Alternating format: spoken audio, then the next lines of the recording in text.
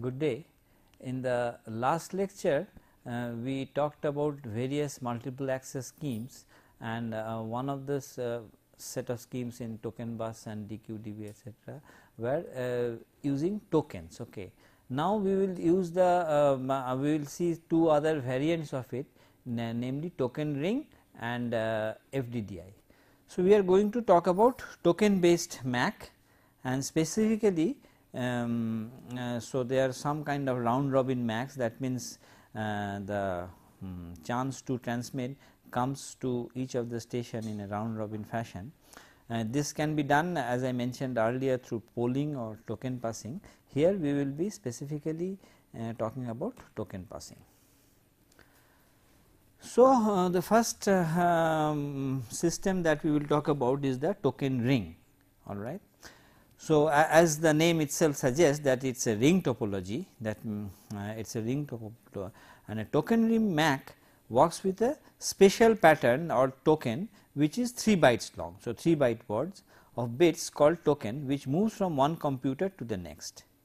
Priority indicators are placed within the token. How the priority indicators are used, we will see later. So, data rate may be 416 or 100 Mbps, medium may be UTP, STP or fiber. Signaling is usually differential Manchester. We mentioned this earlier, what is differential Manchester, that how you represent your zeros and ones by electrical signals or optical signals, as the case may be. And the maximum frame size would be about this 4550 bytes right up to 18.2 kilobytes. So, a token ring, like a token bus, a token is passed around the ring, and within the token is an indicator sensing whether the ring as free or busy. Okay. If that token is busy, that means some frame is being communicated at that time. The token circles continuously around the ring, passing each station. Each station is required to examine this token. So, if a station wishes to transmit data and the token is empty, that means the ring is free, it seizes or captures the ring by modifying the token to a start of user frame indicator, appending the data and control fields and sending the frame around the ring to the next station. So, the next station now will get the token as well as the frame, which will pass on till we get to the node where the data is copied only if it is to be passed to the end user application attached to the node. That means that data is there is a destination address kind of thing. So, there is a destination. So, when the destination node sees that data, it knows that this is for him. So, he sort of absorbs it, that means he copies it back, he makes a copy of it and sends it to the application layer in that particular node through all the other layers maybe. So, we are not concerned about that at the moment, but the token and that frame continues circulating in the ring till it comes back to the sender. So, when the token arrives back at the original site, the token is once again made free and placed onto the network. So, you see in this scheme is such that only one frame, I mean if the ring is busy at all, then one frame is travelling along it.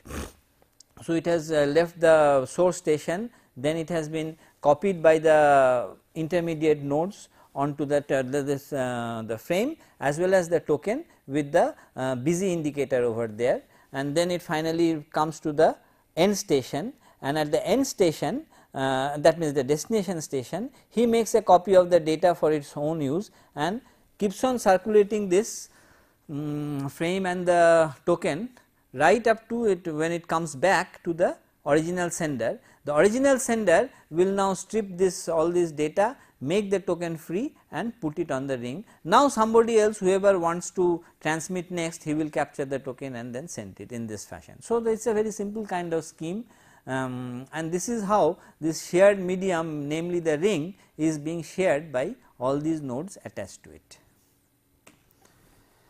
So, when station wants to transmit, it has to wait for the token, then it has to seize it and then it transmits the frame.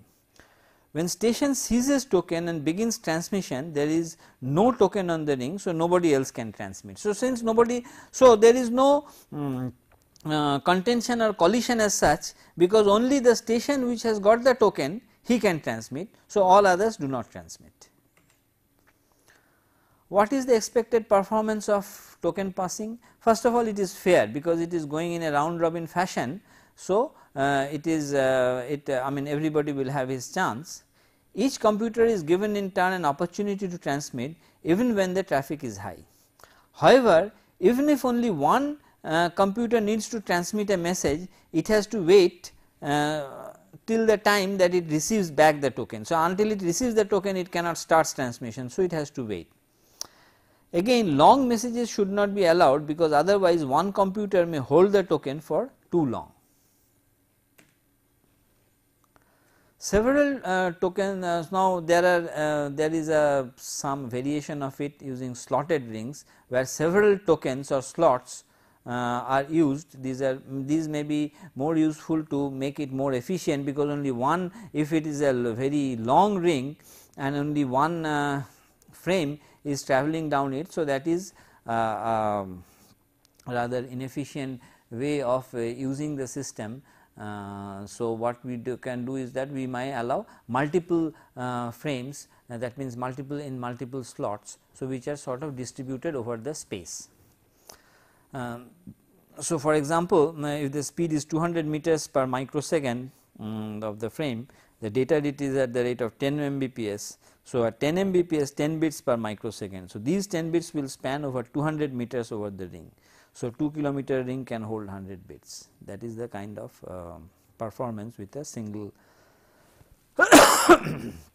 frame.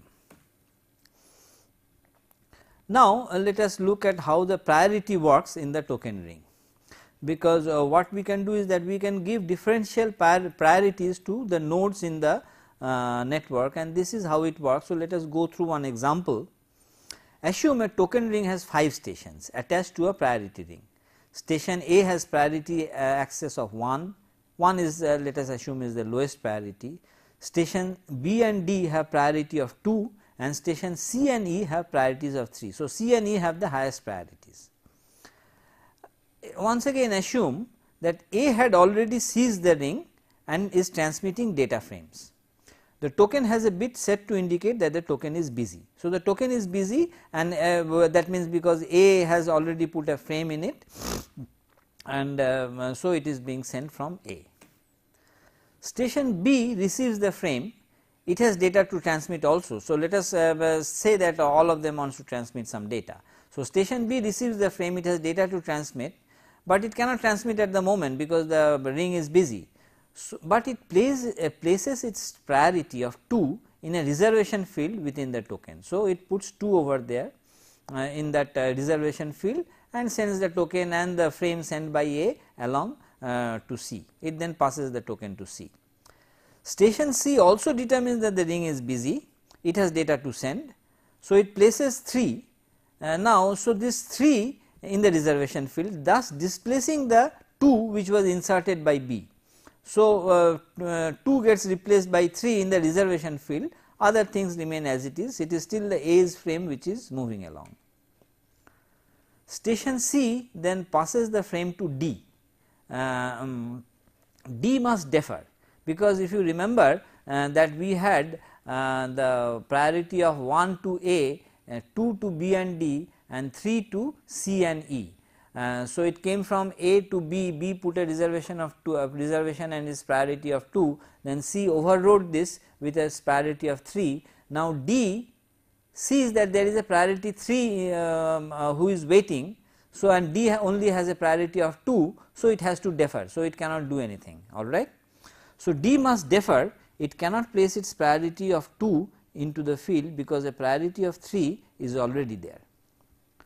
Consequently, it passes the frame to E, which examines the reservation field.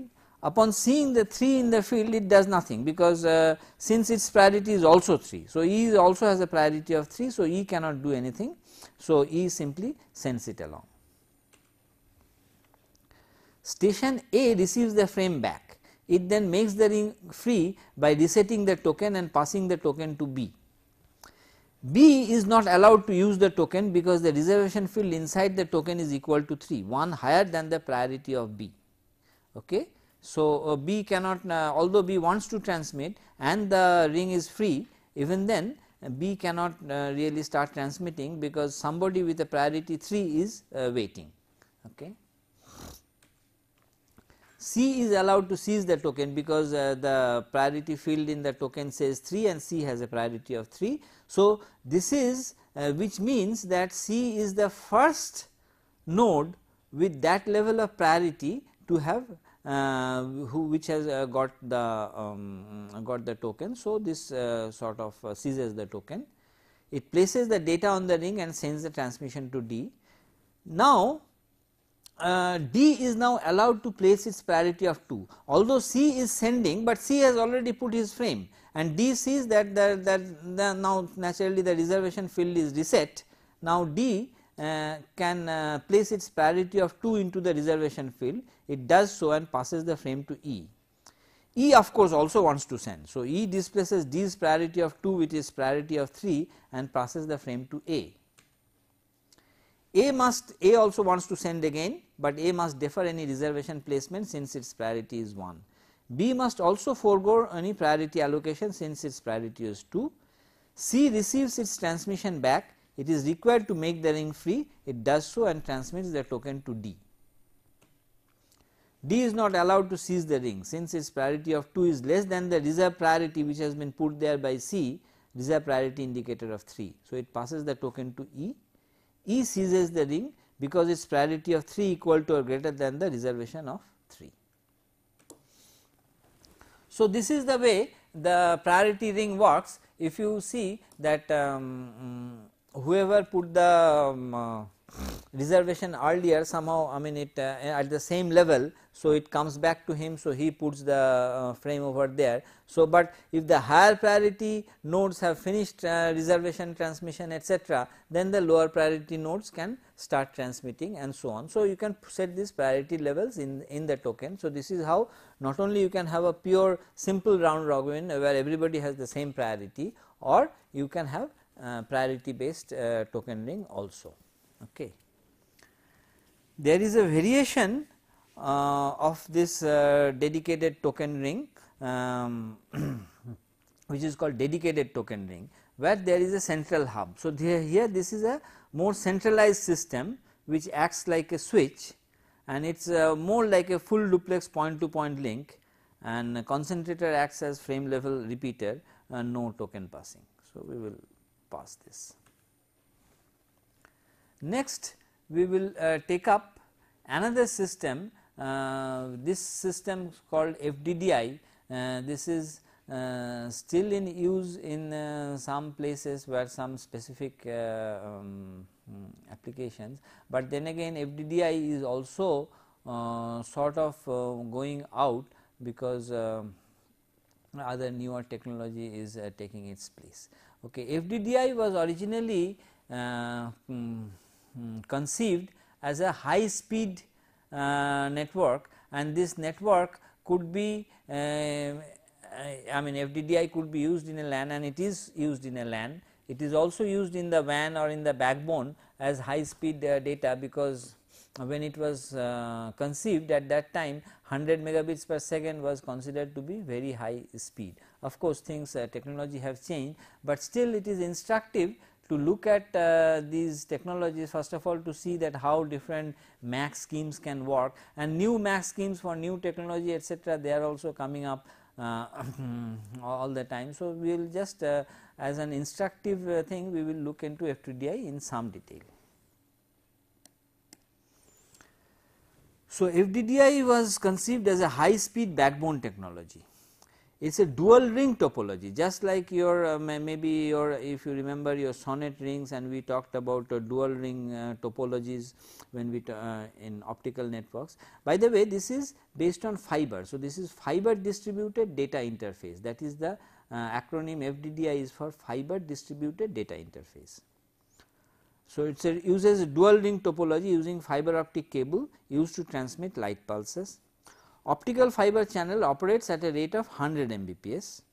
Well, we can say 100 Mbps only at today, but then at one point of time when it was sort of the standard was proposed in early 80s, it was supposed to be very high speed.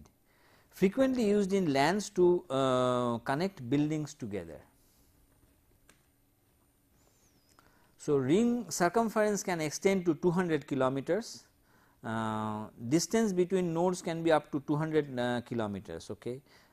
So, FDDI network can host up to 1000 nodes on one optical fiber, that is how it was conceived.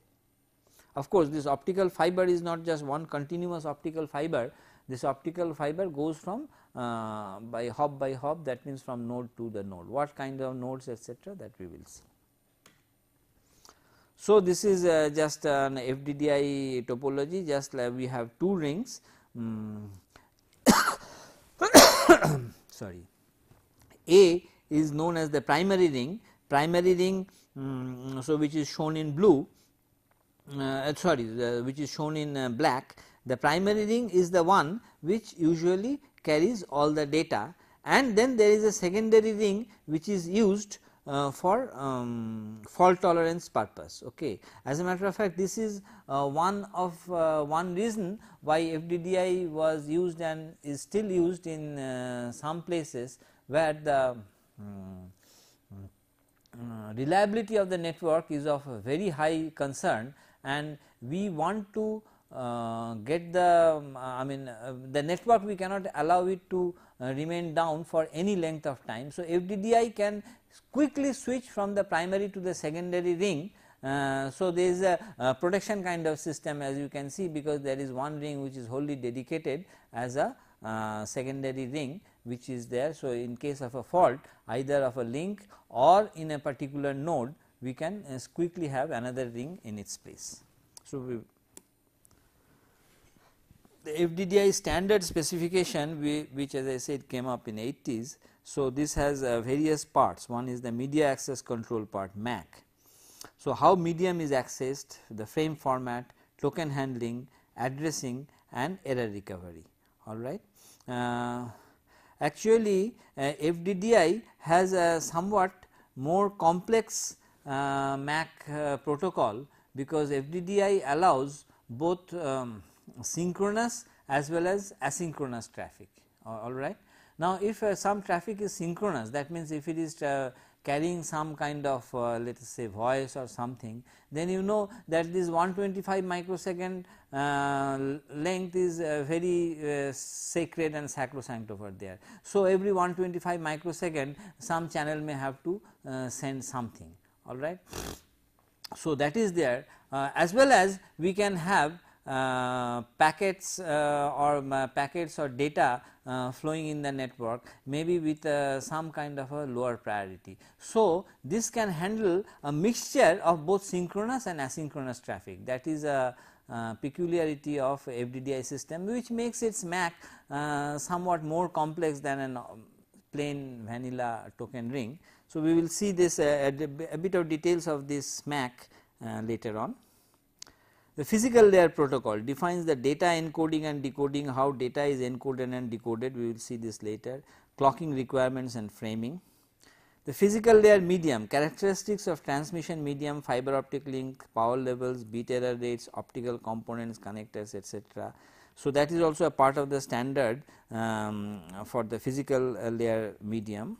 And there is some standard says something about the station management, defines station and ring configurations, initialization, scheduling, collection of statistics, fault isolation and recovery from faults. Okay. As I said, that recovery from faults is was and still is a very strong point of FDDI. One reason why for some application FDDI may be preferred.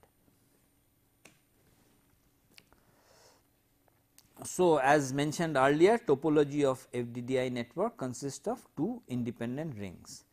Primary ring A is used for data transmission, while secondary ring B provides an alternate data path. This has already been shown, and secondary ring remains idle unless primary ring fails.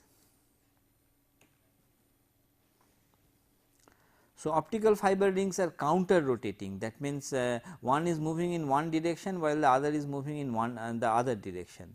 So, two signal paths are provided, one in each direction. Why do we make the rings counter rotating? Well, we had seen this in our recovery lecture also. The reason is that if there is a node failure, what you can do is that suppose there are two suppose you are a station, all right, and there are two counter rotating rings passing through you, that means one the signal will pass in this direction, in the other the signal will pass in this direction, all right.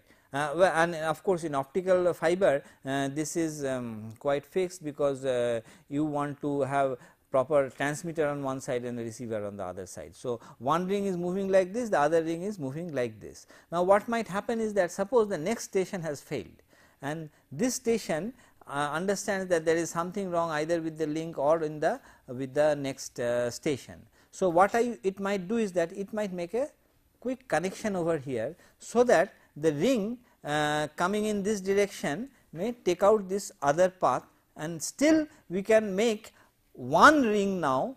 Now, this ring will not have any fault tolerance, there will be one ring by using a part of the two rings A and B. So, we can get a recovery through that. So, that is why we have two counter rotating rings with two signal paths provided, one in each direction. A station may be a computer, workstation or node connected to FDDI network. So, there are some network nodes also, we will talk about this.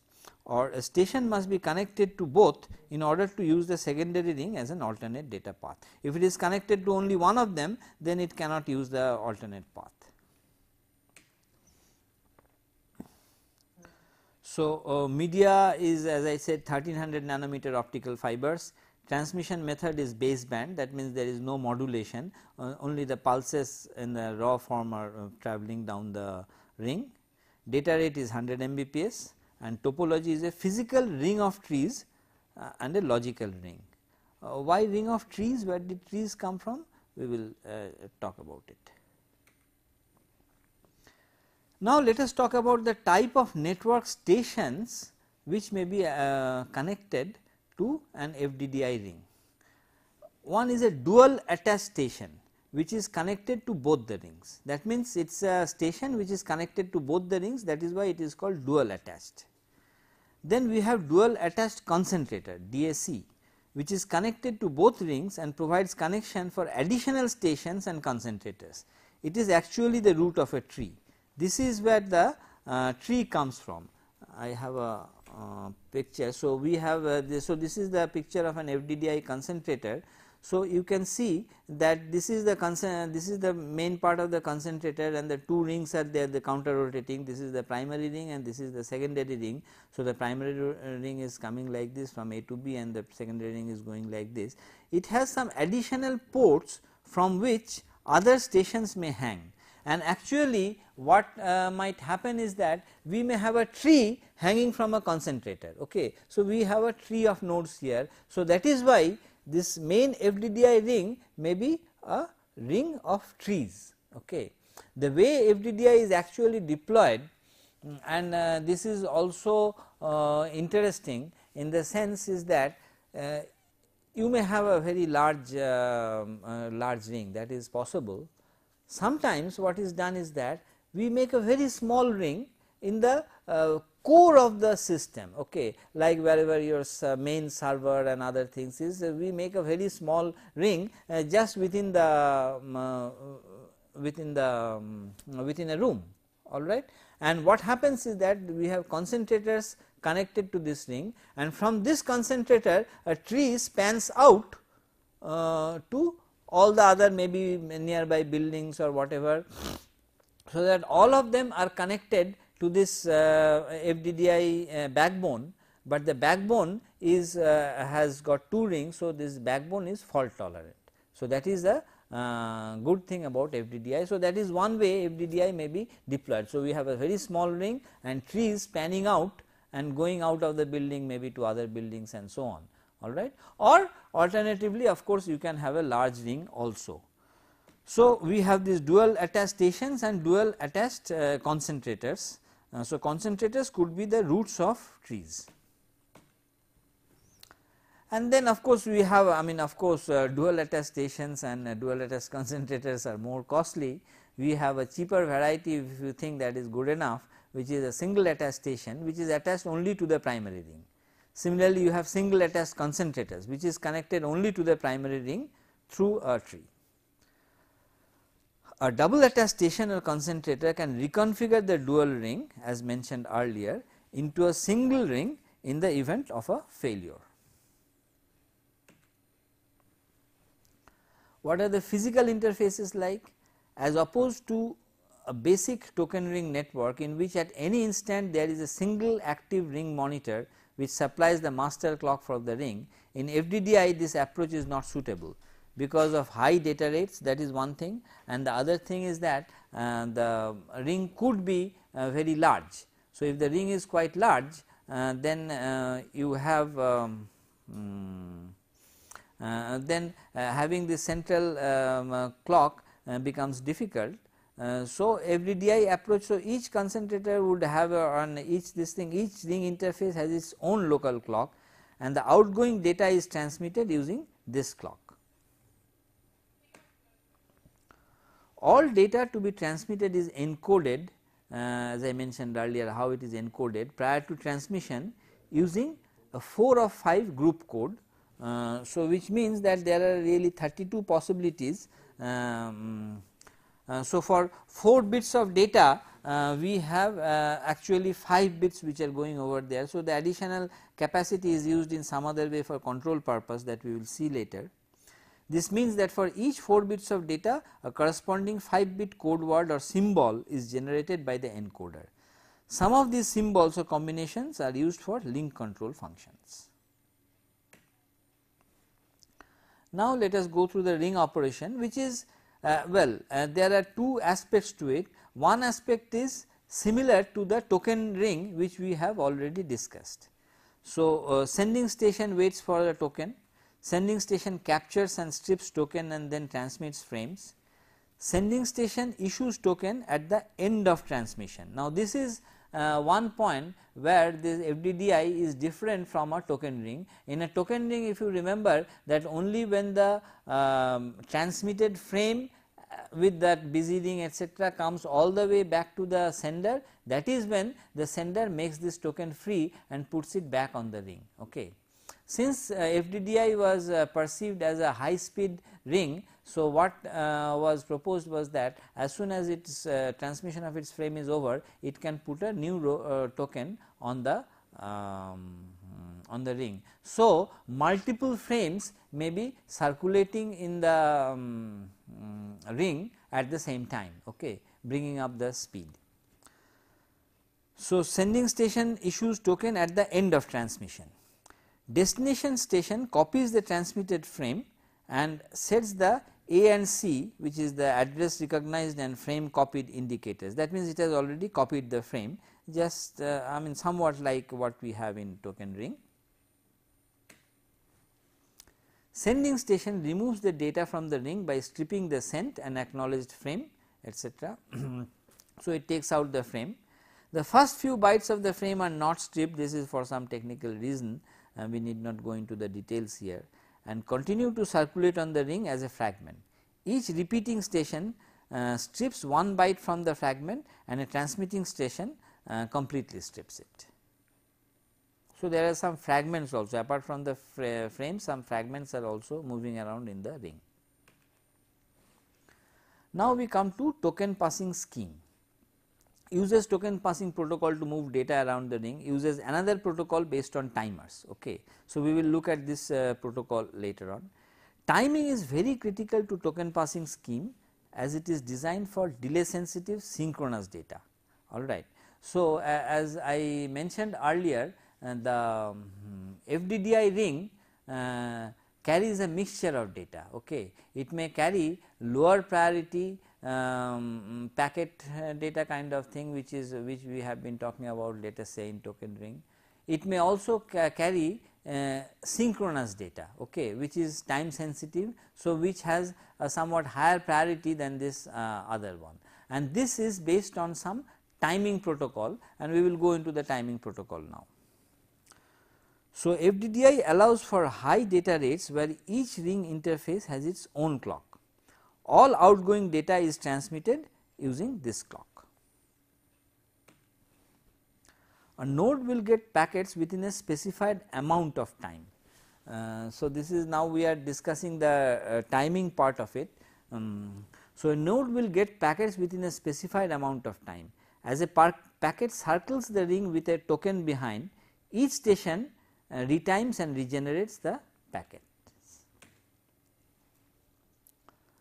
So, this increases probability frame fragments will be propagated on the ring, we need not bother about this. So, how fragments are eliminated. Early token release is required because of the high speed and extensive distance provided by FDDI. So, I mentioned this. FDDI rotation time. FDDI uses time to ensure equal access to the ring, measures rotation time by calculating distance of segments, processing time and the number of stations. So, this is the time you expect a packet to move around the entire ring. Rotation time refers to how long it takes for a signal to propagate around the ring. So, rotation time is used to control the priority operation of FDDI ring. We have several times. One is measured by a clock that times the period between the receipt of tokens, called the token rotation time. That means, how long is it that the token takes to come around the ring. And the operation of MAC layer is governed by a MAC receiver and is calculated by target token rotation timer. That means, there is a target token rotation timer, that means target token rotation time which is prefixed, and there is a TRT which is measured. Okay. So, this so TTRT, of course, usually you would expect that under normal condition when the load is moderate, the token rotation time would be less than the TTRT. So, that is the when the node is moderately loaded.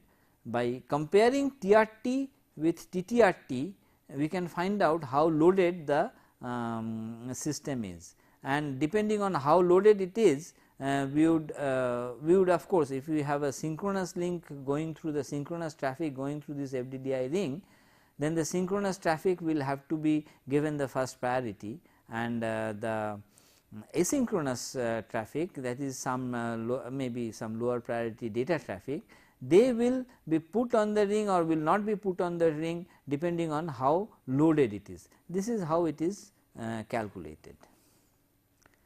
There is a pre-negotiated target time called PTT. PTT is coordinated for the arrival of a transmission.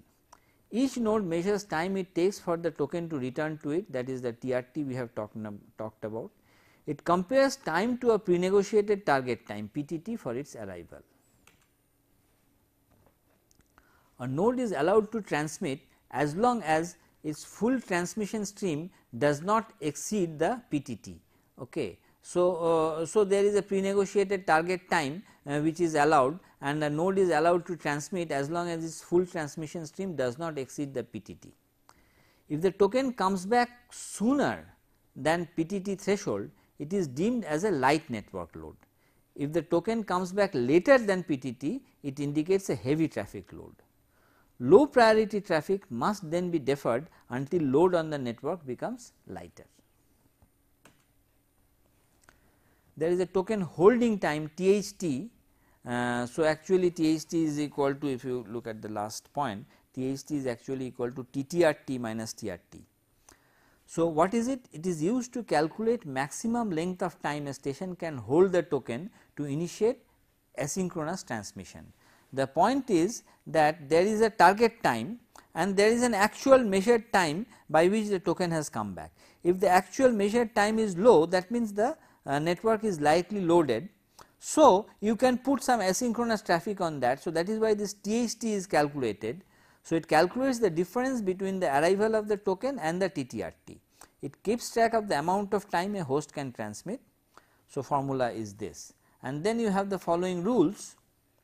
If THT is less than 0, that means traffic is heavy, the total rotation time is actually now more than the expected time, which was sort of fixed or expected earlier, which means that all asynchronous traffic has to wait, the synchronous traffic will go through. So, the THT is less than 0, which is a heavily loaded station, stations can only transmit the synchronous traffic.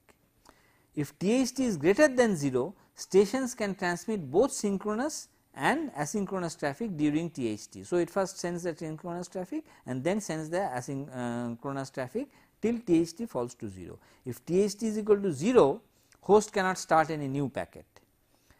THT increases and number of stations decreases. Now, a quick look at the FDDI frame format. We have a I mean, as a matter of fact, any kind of framing, as we will see, I mean, as I said that FDDI is a technology which is not moving forward very much these days. So, and as a matter of fact, it may be slowly on its way out, because we have other ways of achieving the main point of FDDI, which is its fault tolerance. We have other ways of achieving that. Apart from fault tolerance, of course, the speed of FDDI has become, I mean, 100 Mbps is rather I mean, considered not very fast. I mean, so far as backbone is concerned, it is taken as a very low speed these days. So, FDDI may be on its way out, and naturally it is also expensive, and the support to it is also dwindling. The reason we are sort of looking at this how different MAC protocols, I mean, how different issues are handled by a typical MAC protocol. But anyway, this business about framing is common to all kinds of data link protocol. So, we will later on, when we talk about Ethernet, which is the most common kind of network in the world today. So, we will see that it has its own frame format. And if you remember our first day's discussion, when we were talking about these different layers, that just to remind you that these different layers, they have at the same level, that means a network layer to network layer in this node to another network layer in this node. Similarly, the transmission layer in this node to the transmission layer in that node, or the etc. They have some protocol running, all right. And how do this protocol run? These protocols run by adding some header, and in some cases a trailer also to the main payload. So, whatever it gets from the upper layer is the payload. To it, for running its own protocol, it adds some header, that means adds some information to the beginning of the frame and adds some information to the end of the frame to make a complete frame, and the corresponding layer in the other node strips this particular information, does whatever it has to do, because it also is running the same protocol. So, it knows what to do, and then maybe either it goes up or it goes down again to the next station, and so on. So, this is an example frame format of FDDI frame format. This has some preamble. We will not go into the details of this, because this is not very important anymore, but we will just mention that such fields are quite common in many frames. We have a start delimiter, we have a frame control, we have a destination address. This has to be there, because otherwise the station will not know that this particular packet is meant for him. We have a source address field. So, we have a DA, then an SA field, we have the data, frame check sequence for some error control. By the way, error is not handled by FDDI, error is I mean, it allows other layers to handle the error if there is an error, but you have to check the error. So, frame check sequence, end delimiter, and frame status. Okay. And then we talked about the encoding process in FDDI.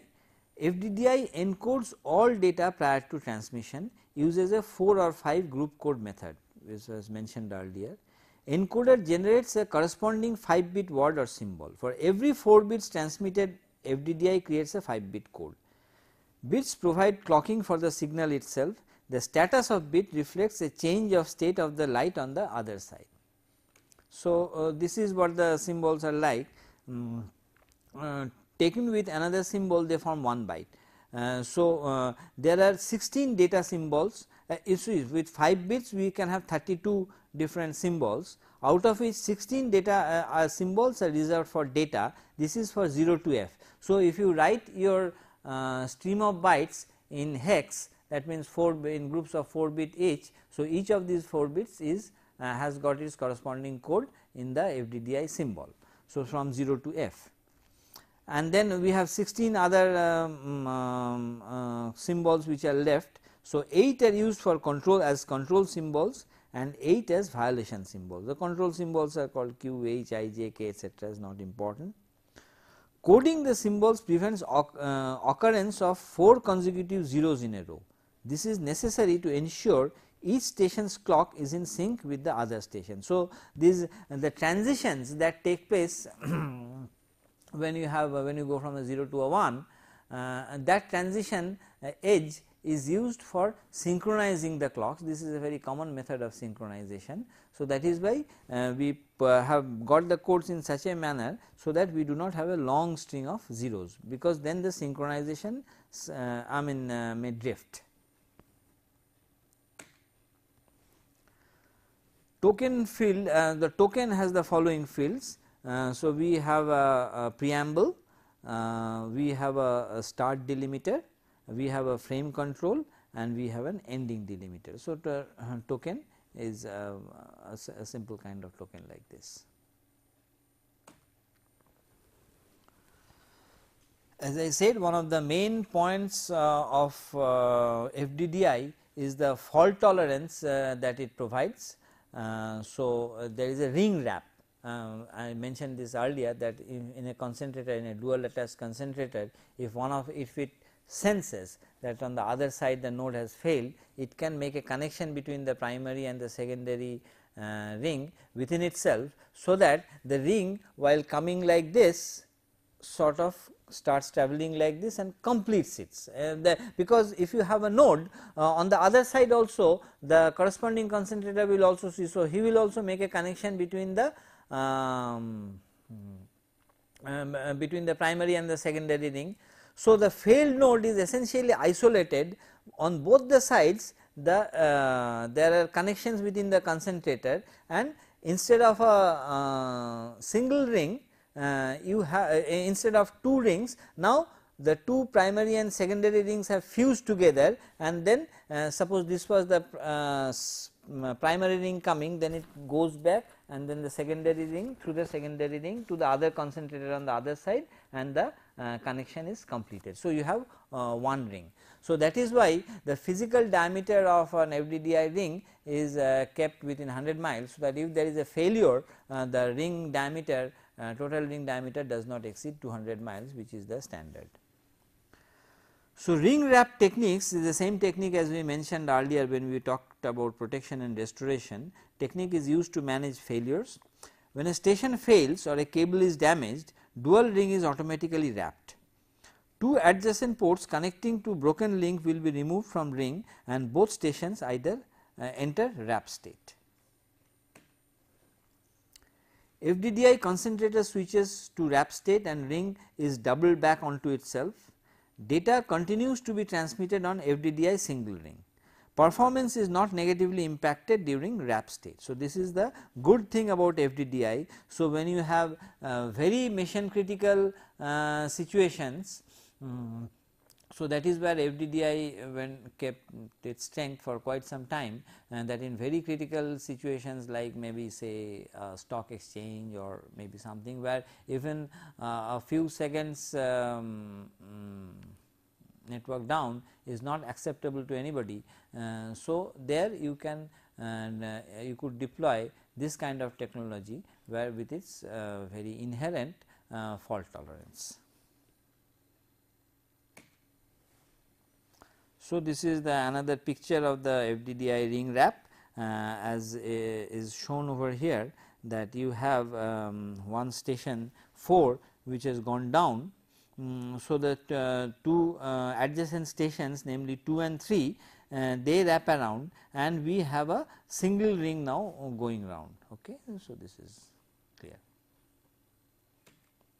And how is it done? This also we have discussed earlier, that means we have optical bypass switches used for 2 or more failures to occur.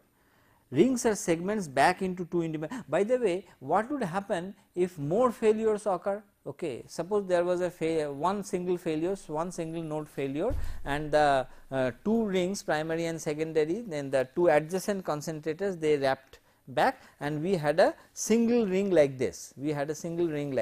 All right. Now, what happens if another node fails in between? So, what would happen is its adjacent concentrators would once again wrap around, but now instead of only one single ring which we had earlier in case of single failure, now with this double failure we may have 2 rings. Okay. Now, these 2 rings are not connected to each other. So, these 2 rings individually would still keep working, all right, because there is a part of the protocol which I have not covered, is that if what happens if there is a single token which was on the other side, now the token is lost, there is no token. So, there is a protocol for reclaiming a token, reclaiming and generating a token, there is a protocol for doing that. So, they will do that, and now what would happen is that 2 individual rings will come into operation on the 2 sides. They will not be able to. So, the nodes which are connected to this subring and the nodes which are connected to the other subring, they will not be able to communicate with each other across, but within themselves they will very well communicate as usual, all right. So, rings are segmented back into 2 independent rings incapable of communicating with each other. Additional failures can cause further ring segmentation. So, optical bypass switches can eliminate failed stations from ring to prevent ring segmentation. So, how is it done? Well, how is it done? We have all seen, actually this is all done with mirrors. So, optical bypass switch has optional optical mirrors that pass light from ring directly to a dash station during normal operation. Dash station experiences a power loss. Optical bypass switch will pass the light through itself. So, uses an internal mirror to maintain ring integrity. So, that is done. And the other technique of this protection etc., which we had seen earlier, namely dual homing, all right. This dual homing is also used, could be used in an FDDI context. A router or a dash you remember is a dual attached station, is connected to 2 concentrator ports on FDDI concentrator. One port could provide a connection to active fiber link, while the other port is in hot standby mode. Actually, there are 2 nodes A and B. Usually the A node is in hot standby mode and the B node is operating. So, port is in hot standby or passive mode. Hot standby is constantly tested and will take over if primary link fails. So, typical dash configuration has a B port is designated as active port and the A port is configured as the hot standby. When the primary link fails, passive link automatically activates and hot standby becomes operational. So, it is the same dual homing principle which we had seen earlier when we were talking about fault protection, failure and recovery, recovery and protection. Okay, with this we come to the end of our discussion about token bus, token ring and FDDI. So, we have discussed a number of these token based protocols, namely token bus, DQDB, token ring and FDDI. These are actually what has happened was this FDDI was this way was quite good, only thing was that FDDI was also quite costly. Okay. Maybe not so. These technologies are actually going out in some sense. Okay. One of the technologies which is sort of derived from here, if you remember when we were talking about DQDB, we were talking, so it handled 53 byte cells. So, that sort of came down to ATM, and ATM is a technology which is still quite alive today. So, we will have an extensive discussion about ATM. Regarding the WAN technology, 2 other technologies which are once again on their way out, they are X25 and frame relay. Well, frame relay is still there in many parts, X25 is sort of going out, but still we will just have a quick look at these. And then when we have considered these Mach level, so this is how the next set of lectures will go. So what will happen is that when we finish this, then we will talk about the, we are talking of, remember now we are talking about the data link layer and specifically about the Mach sublayer of the data link layer. Then we will have to talk about the LLC, that is the logical link control. So we will discuss that, and the other important functionality of this data link layer, which is the error and flow control. So how error, if there is an error, because whenever you have a transmission, somehow you have to assume that errors may occur.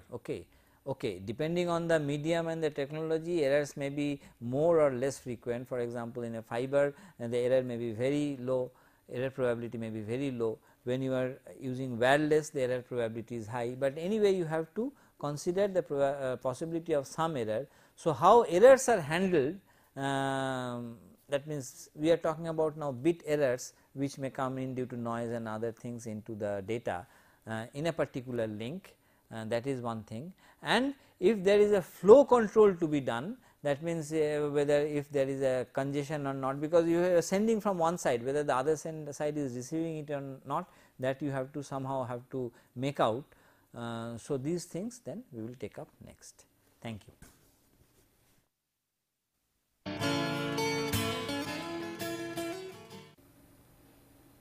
Good day.